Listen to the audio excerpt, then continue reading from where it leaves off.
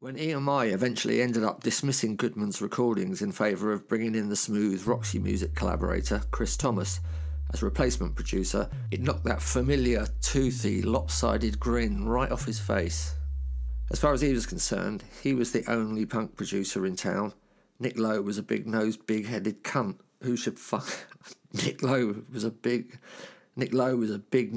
big-headed cunt who should fuck off. And as for that Chris Thomas who stole his Pistols gig, nothing but burning at the stake was good enough for him. Musicians turned producers who suddenly find themselves in the right place at the right time should have their own cautionary encyclopedia of tales, along the lines of Heinrich Hoffmann's classic Struwwelpeter, like the tale of the producer who snorted too much cocaine off the mixing desk, or the tale of the producer that kept lying